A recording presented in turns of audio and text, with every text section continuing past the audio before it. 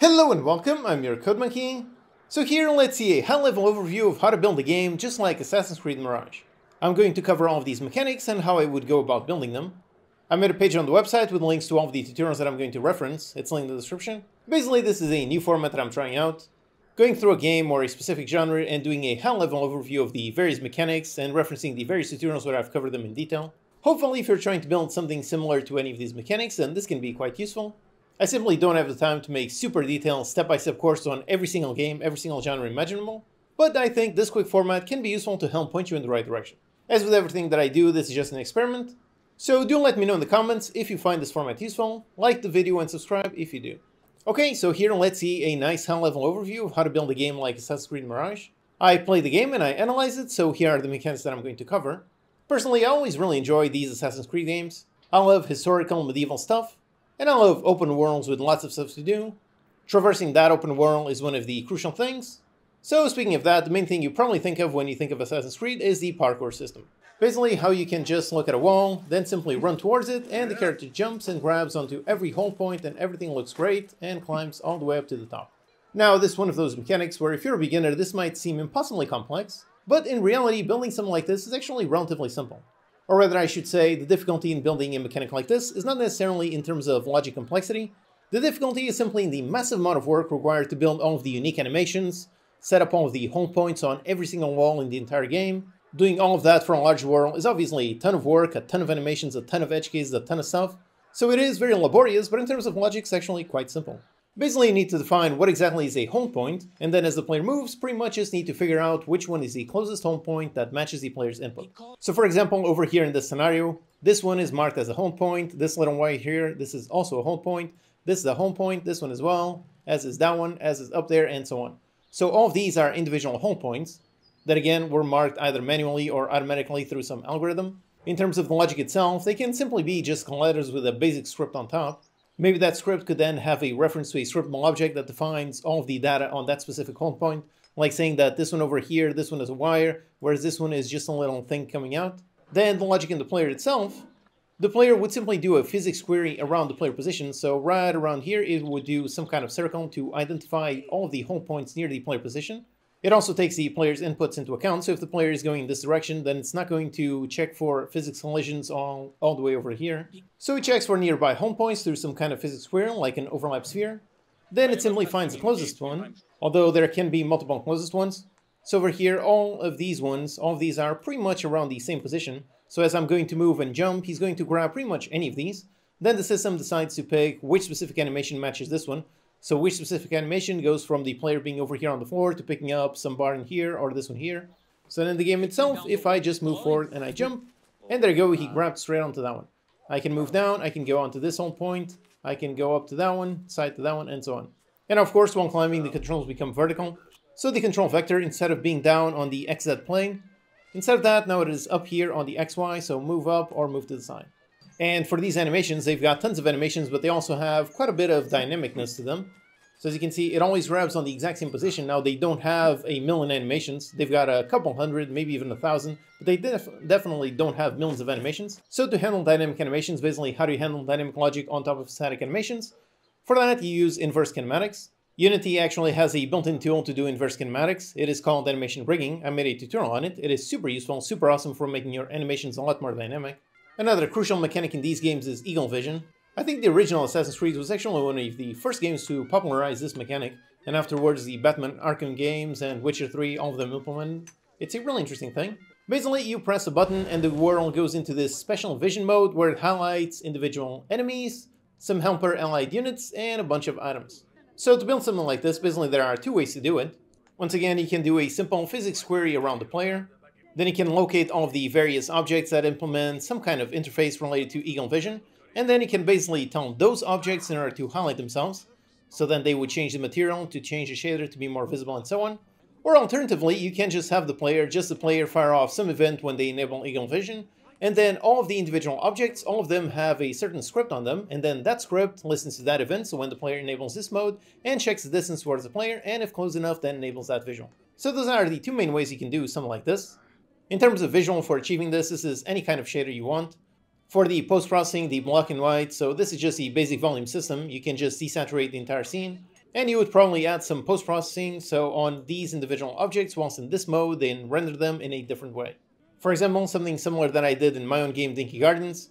All of the objects have a specific shader, and when the player is close enough to them to be able to interact, then it simply changes the outline from black to white in order to show this is the active object. In terms of the visuals for the post-processing, changing from the desaturated into the regular world and so on, for that you can simply have two volumes, so you can use just the volume system to modify the post-processing. You can see how to do something like that, like in the video where I remade the mechanics from Verdun, including the gas system. Another mechanic related to that one is the eagle eye. So this is where the player can pretty much just spawn an eagle, and the eagle flies, and then the eagle can just look around and identify other objects. So I can move the cursor in order to tag a bunch of enemies. So I can tag that one and so on. It can also find some special chests, some special objects and so on. So once again, implementing something like this is actually rather simple. First, you need to be able to tell where exactly the eagle is looking at. So as I move the cursor, where exactly is the cursor over in the 3D world? So that is pretty much exactly like I covered in the mouse position in 3D video. Basically just do a recast from the camera position down to the terrain and figure out where it hits on that position. So one way would be to just do a recast in order to find the mouse position over there on the floor on top of the castle. Then in there, simply do a sphere cast around that position to figure out if there's anything interactable within that area. And over there, then yep, it would find this enemy and it would simply tag it. Now for identifying objects, the best way is to use an interface. That way you can identify both enemies as well as chests and any other kind of object. Interfaces are insanely useful, and I highly recommend you to learn about them if you don't know them. They are so useful in so many scenarios. For example, I use interface in my own game tons of times, all over the place. I think pretty much every single object in my game, things like the dinky, the player, all of the various buildings, machines, and so on, I think pretty much all of them implements at least one interface. Basically, with an interface, you can write code against that interface, and then the interface will allow you to identify any kind of object. So it can be a chest, it can be an enemy, it can be a special object, or anything like that. So related to that, it's the mechanic about tagging. So you can basically tag objects, and then I can exit the eagle mode and the objects are still visible, so I can still see all the enemies. And importantly, I can see them actually through the walls. Again, for this one, several ways you can do this. In terms of the actual UI elements in the world, if you want to do that, place UI elements in the world, then you can make a world space canvas. With this, you can place UI elements, things like text, things like images, you can place them directly inside the world. Although they will be hidden by occlusion, which over here that is not what we want if we want to see them through the walls. So to solve that, one option would be simply to use that method and then render them with a special material with a special shader that doesn't actually write to depth, so it is always visible.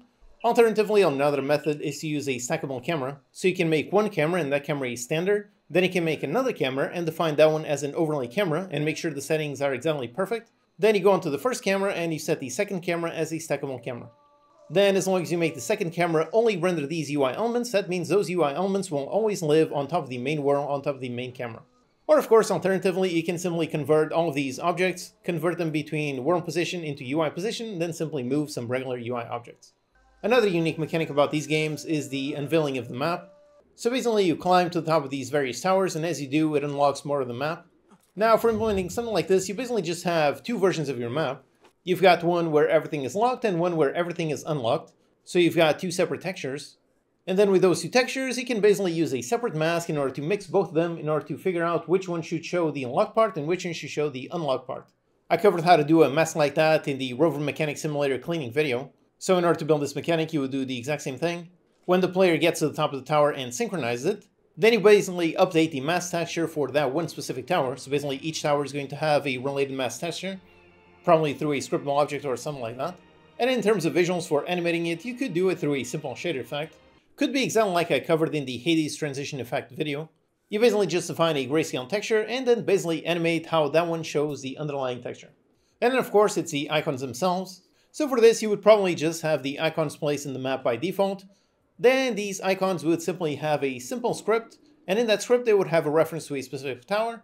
Then whenever the player unveils, whenever it synchronizes a brand new tower, that action would fire off an event. Then the icons over here on the map, they would listen to that event. When that happens, they would check the tower that they are linked to, again, probably with a scriptable object. Check the tower, and if that tower was one that was synchronized, then make the icon visible, if not, just hide it. Then for something simple like the Assassinations, so this is just a basic interaction system. So I approach, and if I can interact and I'm close enough, then I can simply do a special animation, special interaction. There you go, pretty simple. It works for assassinating enemies and also for interacting with all kinds of objects in the world. This is just a basic interaction system, kind of like I covered in the How to Talk with NPCs video. All of the various interactable objects, they have some sort of collider just so they work with the physics query. So this would have a collider, this would have a collider, and so on. Then again, as usual, the same thing. So the player does a overlap sphere to find all of the interactable objects around. All of these objects would implement some kind of interactable interface, then checks which one is the closest in order to show which button to input, and when the player triggers the action, then just triggers an interaction with that one object. With a system like this, you can easily create things like Assassinations, you can set the blend in, interact with objects, steal things, loot things, and so on. Next up is the Stealth AI. So basically the enemies have various states. They can be idle, where they are really just patrolling around. Then if they spot you doing something bad, they will go towards the player and investigate. If they see the player doing something bad for long enough, then they go into attack mode. In that mode, they simply chase the player and attack.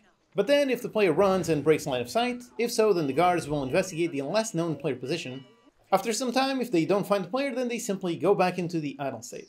So all of this is really just a super basic state machine.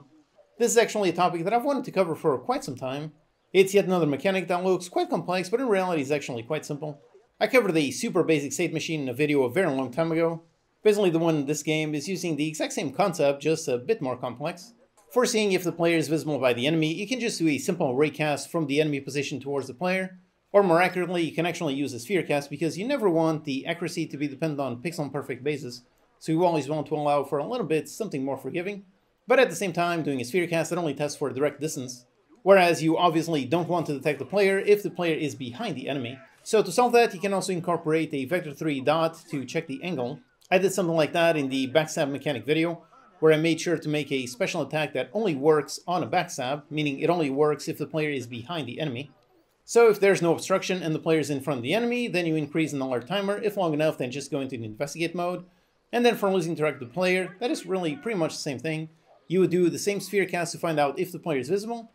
And if the player stops being visible, then you basically just track that position, so the last known position where the player was visible, and then you simply tell the AI to move to that point, and then from there, really just move to random points between that area. If enough time passes and it still doesn't find the player, then simply go back into the idle state. One more related thing is simply enemies attracting other enemies. So for example, if this enemy finds something, then it would do some kind of sphere cast around its position, and simply find all of the other enemies and simply tell them to attack on the same position.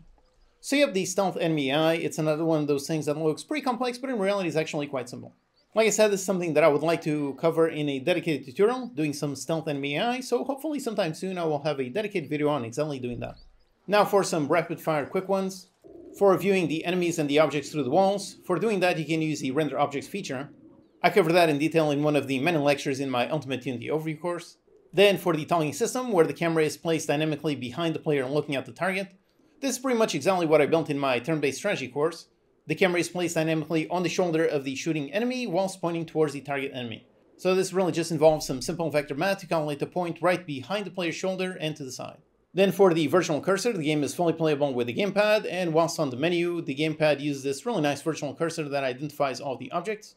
I actually covered this in detail in a very recent tutorial. It is super easy to build when you use the input system. And I use the exact same thing in my own Steam game Dinky Guardians. Personally, I find this sort of thing much better and much more intuitive for navigating regular menus, as opposed to the old school navigation system, which really just moves from button to button. Personally, I really prefer the mouse cursor virtual cursor system. But when using a mouse instead of a gamepad, the cursor goes into this custom hardware cursor. This is another thing that is pretty subtle, but makes your game look quite a bit more nice, so it's a nice little bit of polish. I made a tutorial on this, and I even made a full-on asset on how to make this super easy, including how to support animated cursors. Then on the menu for checking out all the skills, each one of those skills has a nice accompanying video showing what it actually does and how it actually exists. This is another great thing, especially in terms of tutorials. As the saying goes, show, don't tell. For implementing this, you can easily build it using Unity's video player. It's a simple component where you can play some kind of video and then render it onto a texture, onto a material, or so on. Then during loading, there are some hints.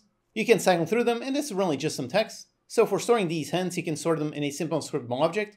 And in the scriptable object itself, instead of storing just a simple string, you can store a localized string, so you can use Unity's localization system. So you can use Unity's localization package in order to make all of these strings easily localized. Same thing for the codecs and database. So storing all of these things, all of this text, all of these images and so on, all of these topics, this is something you can store pretty easily in a ton of scriptable objects. That is pretty much the exact same thing I did in my own game for making the knowledge base. Okay, so that's a high-level overview on how to make a game just like Assassin's Creed Mirage. Like I said, this is a new format that I'm trying out, basically doing a high-level overview of various games and genres. I've already covered lots of separate tutorials on lots of things, and if you put them all together, you can build all kinds of games.